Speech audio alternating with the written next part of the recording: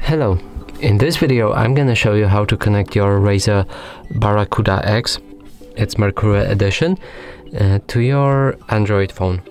So there's a few ways, and in this video I will show you how to do it with this Type-C transceiver. So in order to do that, first thing we want to plug the transceiver to our phone. Just plug it like your charger to the Type-C input, like that. And now we should have like the established connection to our device, and we just need to enable the Razer Barracuda with its button right here.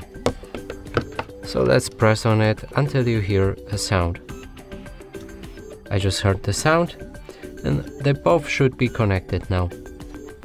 So let's try playing some video on the maximum volume, just so you'll hear it as well.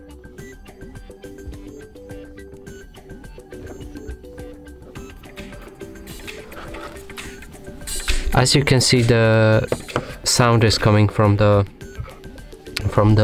headset, and it works fine.